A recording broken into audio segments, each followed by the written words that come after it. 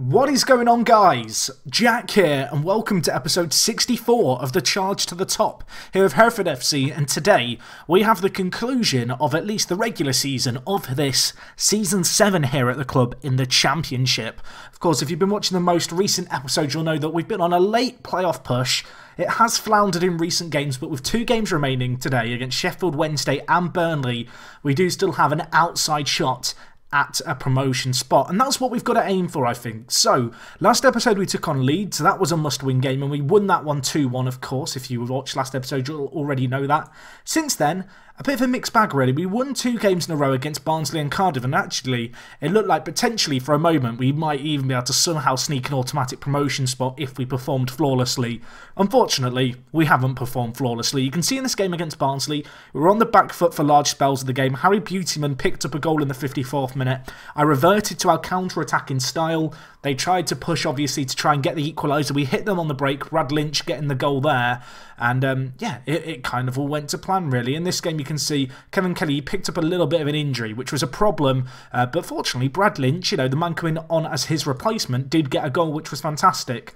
In the next game we had against Cardiff, as you can see here, bit of a nightmare situation. Kevin Kelly wasn't ready to play a full 90 minutes, so I had him on the bench as kind of our backup striker before Brad Lynch, as you can see, he picked up an injury in the 15th minute, which put me in a tricky situation whereby I brought on Kevin Kelly and then had to take him off because he wasn't going to last the full game, but I wanted him to play a large spell of the match. So he didn't do too bad. In the end, we won this game 2-0 against Cardiff. Great to get a win over our rivals. You can see we bossed possession. Would have liked us to perhaps take a few more chances, but nevertheless, good to see Jake Beckford and Barnby getting the goal. And well, Jake Beckford, he's been a standout performer, this guy, for us. Obviously, he joined us for £120,000 from Walsall. You can see here, currently got some major interest from Hull. He has got a release clause of £10 million to a club in the Premier League, but I have just offered him a new contract, which is a significant pay rise to £5,000 a week. But it does increase that release clause to £20 million, which if a team comes in for, they can have him. But, you know, I want to kind of safeguard, if possible, our best players, although if we're being honest, Jay Beckford, I could see him moving for 10 million anyway, but I would rather try and tie him down to a contract with a high release clause on the off chance I do kind of want to keep hold of him. So anyway, 2 wins in a row, 4 wins in a bounce, and I was thinking, yes, this is kind of, you know, our time to shine now. Unfortunately, as you can see here, we lost 2-0 against Birmingham. The goals come in either side of half-time, a penalty followed by a Bill Taylor second goal of the game. And then in our most recent game, we played Bristol City, where we lost 3-1, and it was just a bad day at the races, if we're being honest. We never really showed up. It does mean that going into our last 2 games of the season away from home here against Sheffield Wednesday and Burnley, we do start, at least for the moment, outside of the playoffs. Burnley, who we have on the final day of the season, are in 6th. So it might come down to that. Sheffield Wednesday, who we play today, they're going to be hot on our heels. And you can really see all the way down to Bristol City, really, although actually Bristol City have played a game extra, but all the way down to Aston Villa, teams with an outside chance at the playoffs, and who are going to be playing for each and every point that they can try and win to end the season. It's worth knowing at the top of the table, Hull are promoted, they are champions, and it does look like Nottingham Forest are going to have to settle for 3rd place. So let's get into this. Let's see what we can do. First game of this episode is going to be against Sheffield Wednesday. Of course, the game then to follow against Burnley is going to be a massive one.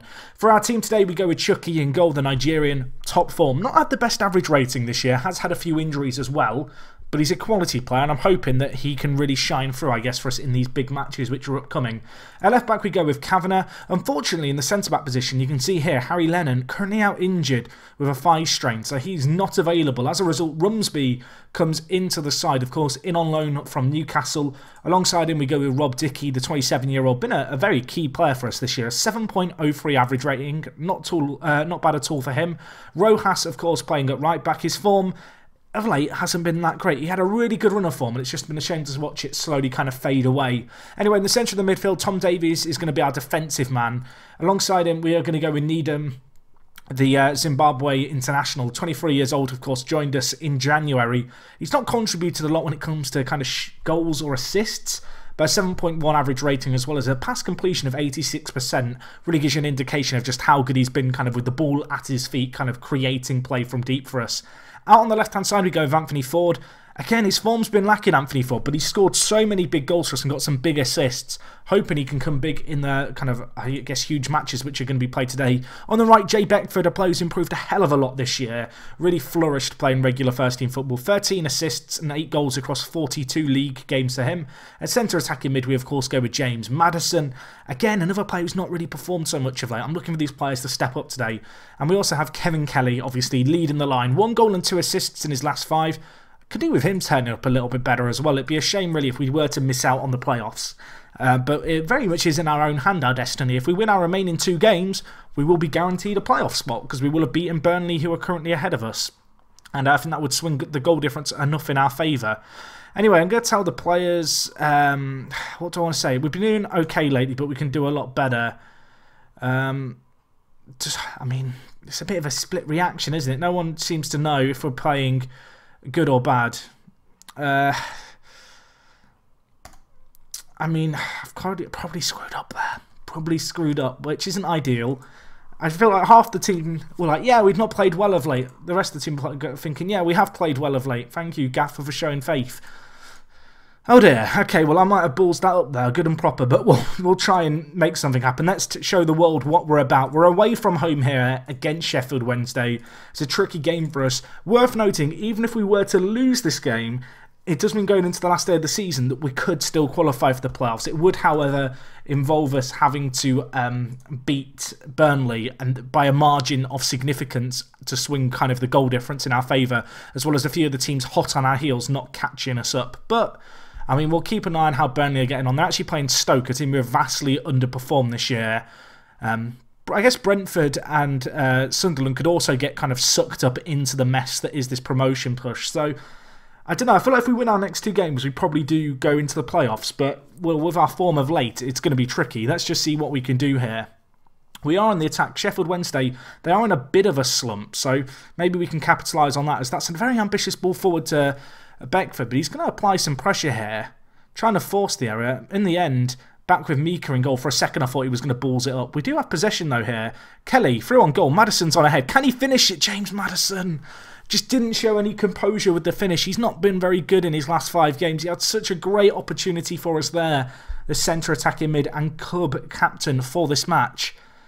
And it's just a little bit heartbreaking to watch him squander that opportunity there. We have got a set piece here. Ball whipped in by Maddison. Doesn't be the man at the near post, but he might get a second bite of the cherry here. Goes to Beckford at the edge. Needham, and well, we'll take that goal. We will take that. The guy who, of course, I just criticised earlier before the game for the fact he'd only scored 1 goal. He's got a goal for us now that moves us actually up to 4th. I mean, I can't complain about that. Beautiful goal, of course. You can see that it's very, very tight kind of in and amongst the teams at the top, with obviously Sunderland, Brentford and Burnley all within touching distance, and with the teams hot on our heels. The kind of playoff complexion, I guess, as a whole could vastly change over the course of the next 2 games. But that's the start we were looking for. We've not had the greatest start to the season. We didn't have the greatest end to the season either in terms of our last few games. But if we can come alive in these last 2 matches, that's all I can really ask for. To Kelly, can he finish that? Mika, great save by the goalkeeper, but a second clear-cut chance of the game. A chance to double our lead here. Wasted, I think, is the best way to describe it. It could have been so much more. Ball out with Maddison still. Can he make something happen? Needham again, surely not. Mika tips it wide. Actually, that was a half opportunity for the centre mid to double his tally for the match, and also, I guess, double it on what it would have been for the season already going into this game. Anyway, we do need to block that, which we do. Kevin Kelly, I mean, this is prolonged pressure. Beckford has pace. I thought he might just be able to break free of the kind of Sheffield defender there. Unfortunately, the Wednesday defender did well. Although Maddison, short freak, I mean, okay, Needham, fair enough. You've come alive in a big game, son. I hold up my hands and apologise for the fact I've criticised your lack of goals. I thought Maddison was just going to score the free kick and do his standard thing. We have 4 men unmarked. I mean, it's a brilliant strike. I'll give it to him. I mean, cometh the hour, cometh the man. The club record transfer smashes one home, and I can't really fault him. He's got 2 goals so far this game, and that one was an absolute banger from the set piece. I was convinced that Maddison was going to shoot it. He just laid it off to his mate. And the centre mid lashed it home. Tom Davies on a booking and the centre mid on defend duty doesn't make me feel very comfortable. We've not had any sendings off this year. I think I'm going to play it safe and probably take him off at half-time to try and keep that going. We'll bring in Beautyman, I think, as his replacement. I'm just going to tell the players at half-time I'm very happy. I thought I might have screwed it up when we did the kind of team meeting just before the game, but, I mean, it doesn't seem to have affected performance too much. And we could be in a great situation here. You can see, looking at it, 3 teams on 73 points at the moment. And as things stand, goal difference would actually decide who makes the playoffs, which would be an absolutely crazy situation. We are in a fortuitous position where our goal difference is good. Obviously, if we could expand upon that kind of how good our goal difference is today, that would be ideal, I guess, as we will be taking on Sheffield Wednesday, and while we want to take the game to them, we're 2 goals up. You know, I might be inclined earlier on in the year to switch to counter at this point, but I feel like we need to play on the front foot. We might need goals to help us out. But, well, Kavanagh, lovely tackle there. Now can we get the ball forward quickly? We can. Kevin Kelly, not many options on ahead, but Ford's there. Palmer intercepts, goes back to Mika in goal, who's a long way out of his goal here. Don't screw up your kick, Mika, or you could be in trouble. Ball forward, Dickey wins it, Maddison. Kevin Kelly, goal side of his man, wide of goal. Unfortunately, can't make anything happen, but it's back in the mixer. Maddison, can he finish it this time? No, it hits the woodwork. I thought for certain after his miss in the first half he was going to score this time, but unfortunately the keeper tipped it onto the post and it didn't quite trickle over the line. But, well, 2-0 up here away from home. I mean, part of me is now tempted to go on the counter, actually, just to end this game, you know, just make sure we get the 3 points, because that could prove crucial. I don't know what Sunderland's goal difference is, but as things stand, they are below us. Let's take a look. Goal difference, there's his 13, so really expanding on our goal difference isn't the be-all or end-all of this. Although, actually, if we could get a good win over Burnley by a 2-goal margin, we would leapfrog them in our final game. Of course, that is assuming things end as they are now. Norwich were in 8th for drawing against Barnsley. Burnley are winning 2-0, so that doesn't really help us. Brentford, where are Brentford? Sunderland are drawing 0-0 against Leeds. I can't see Brentford. Oh, Brentford are winning 2-0. So everyone's winning really around us. So it's a bit of a contrast to the end of last season where everyone was losing around us and we just threw it away. But 3-0 up here now. That's another, obviously, goal for the goal difference. Sunderland could be in trouble here. Although it's worth noting, I guess, ourselves and Burnley do play each other on the last day of the season. So, I mean, one of us is guaranteed to slip up some points somewhere, which is a little bit awkward. I don't really want it to go down to the wire like that. But, well, this has been a tremendous performance, really, against Sheffield Wednesday, a team who, going into this season, were kind of tipped to do good things. This year, at the moment, you can see they're down in 11th. They were, I believe, in 9th going into this game. And they had been up in the playoffs for quite some time, but they've clearly kind of tailed off as this season's gone on. And we've put them to the sword here. And, well, it'd be nice to keep the clean sheet. A chance there for Sheffield Wednesday to grab a goal. Actually got lashed into the side netting in the end. So we're kind of let off the hook. Looking at it elsewhere, have the scorelines changed? I mean, Burnley are now slaughtering Stoke, so that doesn't really help us because their goal difference is going to be really good.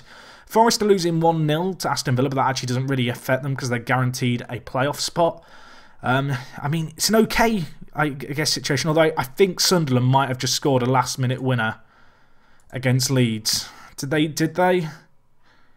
They did. They scored literally with the last kick of the game to put us back into 7th and outside of the playoff spot. So it does mean going into the game against Burnley, we need to beat them. We really need to beat them. I can't believe that. They must have scored with literally the last kick of the game because that table changed right as the full-time whistle went. Oh, that feels like a punch in the gut. That really does. And now Burnley, our next game. Oh dear, I can't believe that. When did they score? It must have been so late on. Hereford Board provide cash injection. I mean, thank you very much, Board, for helping out with our balance, because it was up minus 1 million. So you are at least slowly helping us financially, which I do appreciate. Sunderland, when did you score in that game? It must have been very late in added time. It was the 2nd minute of added time they scored. So it does mean going into the last game of the season, we are even on points with Burnley. A draw might be good enough if Brentford slip up. Norwich are also going to obviously be looking to capitalise on ourselves and Burnley potentially drawing.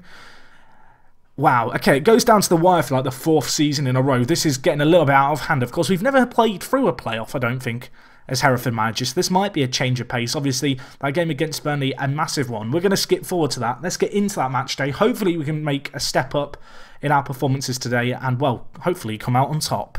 Okay, guys, so here we are. 45 games have been played this season. Our fate, in terms of how our season goes, comes down to this. We take on Burnley. They're a good team. They are very good, actually. You can see here they've only conceded 54, which isn't the best defensive record, but it's better than ours.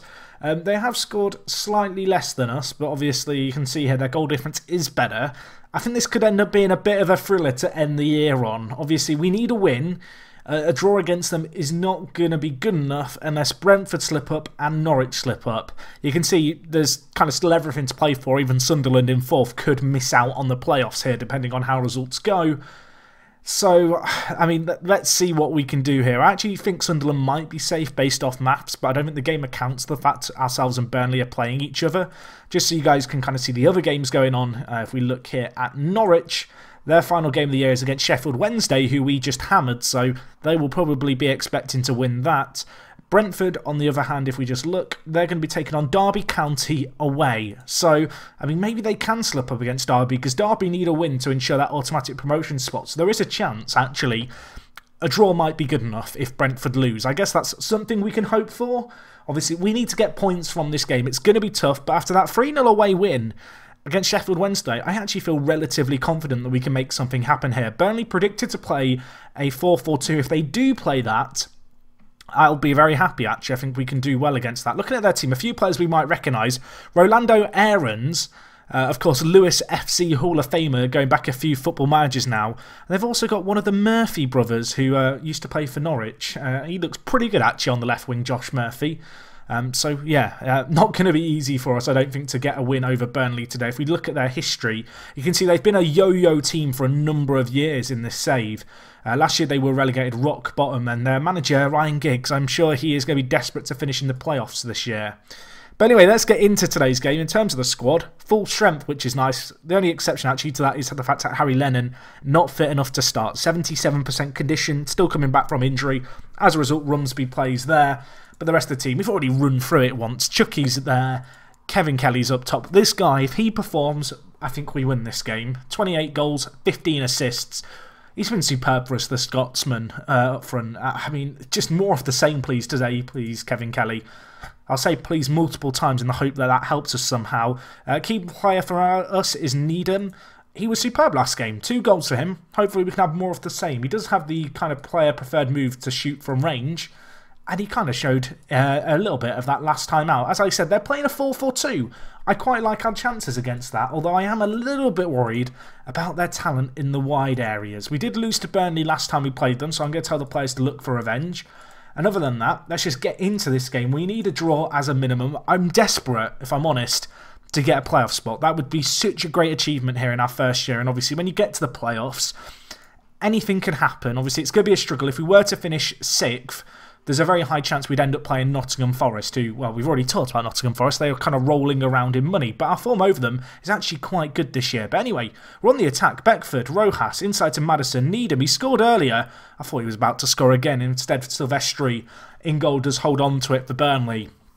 Of course, the game worth taking a kind of note of, I guess, is the fact Brentford are playing Derby, and also the Norwich game. And actually, Norwich are leading, which does see them leapfrog both ourselves and Burnley as things stand. So that's less than ideal for both ourselves and Burnley. We're both going to need a win. Norwich 1-0 up after just 7 minutes. So this is going to be a bit of a roller coaster, I imagine. Looking at the stats, we've had more of the ball. Burnley have had more chances created, but it's what you do when you do create chances. It's the quality of the chances, not the quantity. And I guess you could say the same for possession. And whilst we've had the quantity of it, we need to have some quality possession. As Kelly's going to be through. Can he finish that? No, he can't. For a second, I believed that he was going to just lash that in and all was going to be fine in the world. Unfortunately, not the case. Brentford still holding on as well as things stand at the moment. So, I mean, Burnley, they're going to be pushing for the win. We're going to be pushing for the win. It's all a bit mad. Although Brentford are now losing, I think. They're losing 3-0. They've conceded 3 times in 10 minutes. That has escalated quickly. And, well, actually, Norwich have now had a goal scored against them by Sheffield Wednesday that sees us go up into a playoff spot. This is absolute madness to start this. I mean, there's not a lot happened in our game in all honesty. We've had a few chances, but nothing to write home about. But as things stand, we would be in a playoff spot based on the fact that Norwich are drawing and, well, Brentford, they're losing 3-0. That's game over there. The big result really is hoping Norwich don't win now. Of course, we still have to draw this, so, I mean, we can't concentrate too much on what's going on the left side of my screen. I should be focusing on what's happening in this game here and what we can actually impact. We've had more clear-cut chances than Burnley, although they've had more shots in general. But, well, we have a set piece here. Beckford, Davies, Kelly now. Kevin Kelly can't get the shot away. Is dispossessed. Ball cleared away to safety. I'm a little bit kind of conscious of the fact we could get caught on the counter here. Because Burnley are creating a lot of kind of half chances. We're creating the clear-cut chances. But, I mean, 0-0 doesn't really suit any team. Norwich still drawing 1-1. I mean, can we just mutually agree to just sit in a big circle around the centre circle and sing kind of songs like Kumbaya? Because, I mean, a draw benefits everyone. Can we do that? No, Burnley don't want to do that. They're on the attack here. King cutting inside. Ennis should score this. He does score this. Oh dear, that does see us drop behind Brentford. And now we need to go on the attack. And now I'm concerned. Maybe I should have gone counter sooner. Oh dear. Okay, down in 7th. I don't really want to panic, but I've got to change something in this game. Let's try and play on the counter. The issue I've got really now is the fact they're probably not going to be so keen, Burnley, to commit that many men to the attack. Norwich are losing, so that's a good result as far as we're concerned. We need to score, though, and Burnley are playing very well here. Ward on the attack to Mallon now. Now with Saka, you'd think if we concede again, that's game over. Ward scores. That might be GG right there. Do I want to change? I think I've got to change stuff, but no one's really performing. I'm going to do a triple change, I think. I think that's kind of the logical thing to do. I'm going to take off Ford and bring in Jack Barmby. Do I want to make my last change? I think I do. So what I'm actually going to do is I'm going to take off Maddison, who really hasn't had the greatest of games. I'm going to bring in Beautyman for him. We're going to play Jack Barmby out on the left, and I'm going to take off Tom Davies for Ledston. So a big triple change there. A bit of a bold decision, but we have got to go on the attack now. We've created some good clear-cut chances in the first half. Unfortunately now, we need 2 goals, because as things stand, I mean, we're going to finish 7th and miss out on the playoffs by 1 spot, which is going to be disappointing, but I mean, I'm not going to give up on the boys just yet. 2 goals definitely doable in the time we have remaining. A triple change, perhaps a little bit of a roll of the dice early on here. I'm going to change things up in terms. I'm going to play Ledston as a deep line playmaker on defend. I'm actually going to give Needham even, sorry, more permission just to get forward and try and make something happen. Chasing the game, it's difficult now, isn't it? I mean, we need 2 goals. I thought this game would have more goals in it, if I'm honest. I thought we might even score. I said if Kevin Kelly turned up, we'd do well here. We've not created enough, but there's still time. I want to remain optimistic with 20 minutes remaining, although that's not the great search, but Jack Barmby does very, very well there to get to the ball, but now we could be in trouble. They've got a lot of men forward here. King, Dickey, nice read there. Ball goes back forward. Ledston, nice header, but straight back to Burnley. We are surrendering possession fairly frequently here. They're playing with 3 out-and-out strikers. They've really pushed on in this half. Mallon to Ward. Ward scores. That's game over. Our season's done. And, I mean, it's a little bit heartbreaking, isn't it, to go out in this fashion, kind of without a fight and really just with a whimper. I mean, we won 3-0 in our last game against Sheffield Wednesday. I felt really good after that, but I think it's fair to say we've been outplayed by a Burnley side that just have significantly more quality than us as a newly relegated side.